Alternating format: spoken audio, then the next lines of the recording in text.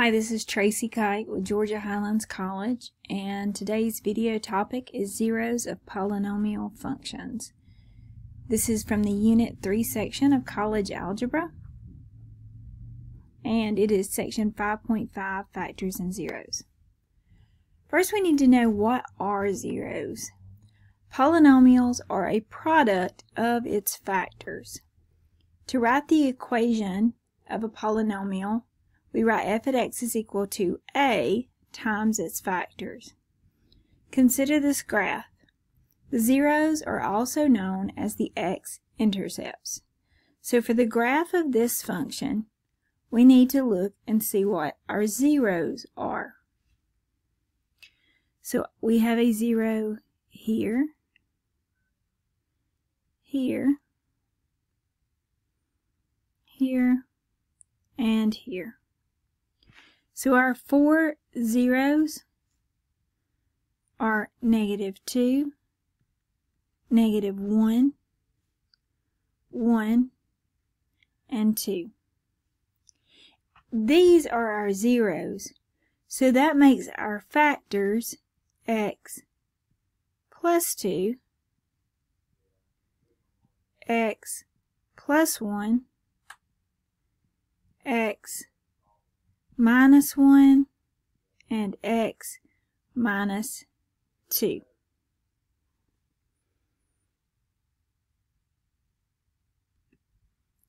Other key things we can see from the graph are the y-intercept, which is the point 0, 4. We can notice the two minimums. Here, they're local minimums, or here and here. And we notice the end behavior. Both ends are going to positive infinity. This means this is going to be a positive, even function. So let's see what else we need to know about this function. Once we have the factors, we can solve for a to make sure that we have all of the zeros. So let's count the turning points, 1, 2, 3, and add 1. So we know that this is fourth degree polynomial. So we should have 4 zeros. We found that our factors were x plus 2, x plus 1, x minus 1, and x minus 2. But to find the equation, we need to find out what our a term is. So we need another point on our graph, and we can use any point, but the y-intercept is often easiest to use. So I'm going to use the point 0, 4 to find a. Well, 4 is my y value, so I'm going to substitute it in for f at x. 4 is equal to a times. My x value is 0, so 0 plus 2, 0 plus 1, 0 minus 1, and 0 minus 2. This means 4 is equal to a times 2 times 1 is 2, times -1 is -2, times -2, which would give me positive 4. So I divide both sides by 4, and I find out that a is equivalent to 1. So the function graphed is the function x plus 2 times x plus 1 times x minus 1 times x minus 2. Let's look at another one. In this example, we're given one of the zeros of a function, and we are asked to find all remaining real zeros. The first thing we'll need to do is to divide out this 0. You can use synthetic or long division. I'm going to use long division.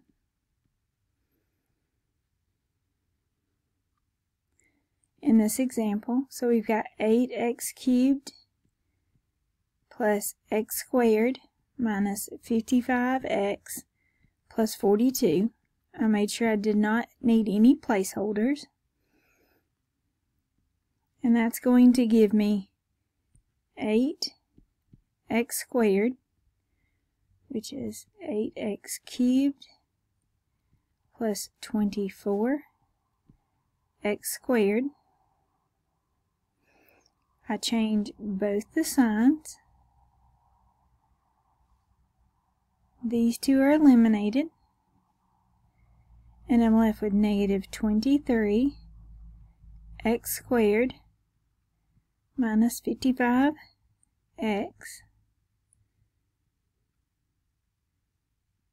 negative 23. Multiply that back through.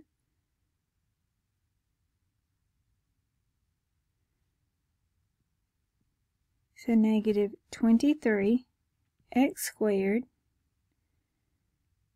minus 69x. Draw your line and change your signs. Those two are eliminated. Negative 55 plus 69 gives me 14x. Bring down my 42. Multiply by 14. 14 times x is 14x. 14 times 3 is 42. Draw your line and change your signs. And you should get a remainder of 0 because we were told that this one was one of the zeros. So we know that we have x plus 3 times 8x squared minus 23x plus 14. Now we need to see if we can either factor 8x squared minus 23 plus 14, or we can use the quadratic formula.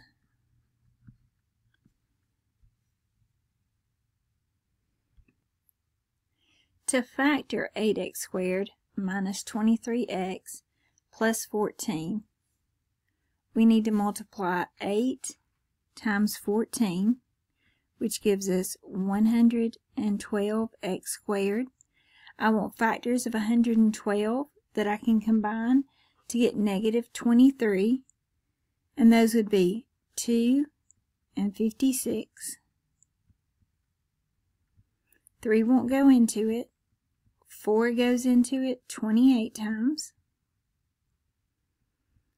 7 goes into it 16 times. So I notice 7 and 16 will combine to give me 23 if they're both negative. And when I multiply them, I would be given a positive 112x squared. So that works. So I plug those back in. Negative 7x minus 16x plus 14. I didn't change the problem because negative 7x minus 16x is the same as negative 23x. And now I'm going to factor this one by grouping. So I'm going to group the first two terms and the last two terms together. Still got my x plus 3. 8x squared minus 7x. I factor out an x. And I'm left with 8x minus 7. On this one, I can factor out a negative 2. And I'm left with 8x minus 7. And with regrouping, we see that we have x plus 3, x minus 2, and 8x minus 7. So our zeros would be -3,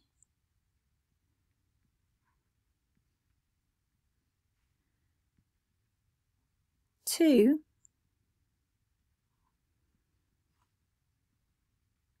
and 7/8. To get these values, you simply set each factor equal to 0 and solve it. Because if any of those terms equal 0, then I'm multiplying it by 0, which would give me an answer of 0.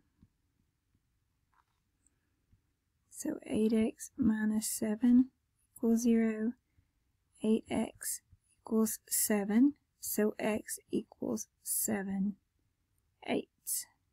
And this gives me my 3 zeros for my cubic expression. Let's look at one more example.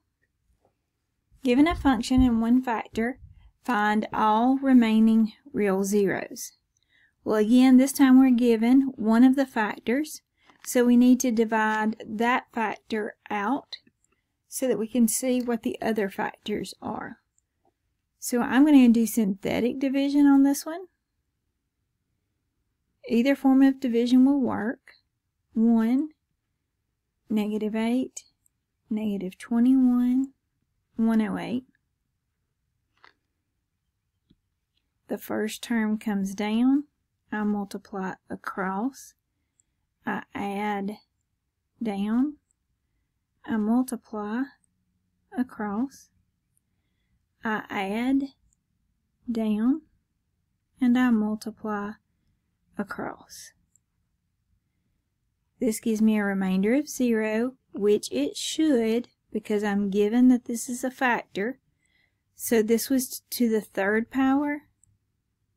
So I know this one is x squared minus 5x minus 36.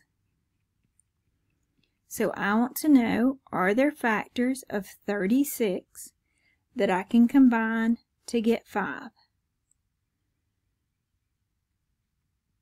Well, I can use negative 9x and I can use positive 4x.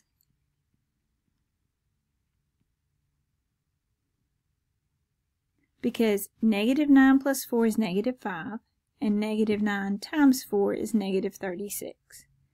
So again, I'm going to factor by grouping, and I can take out x in the first one, and I'm left with x minus 9. I factor out a 4 in the second one, and I'm left with x minus 9, and then I regroup. X plus 4, x minus 9. So using the original 0 that we were given, or original factor that we were given, x minus 3, and the 2 that we found, x plus 4, x minus 9, we can solve to find out that our zeros are x equals 3, which would be the point 30,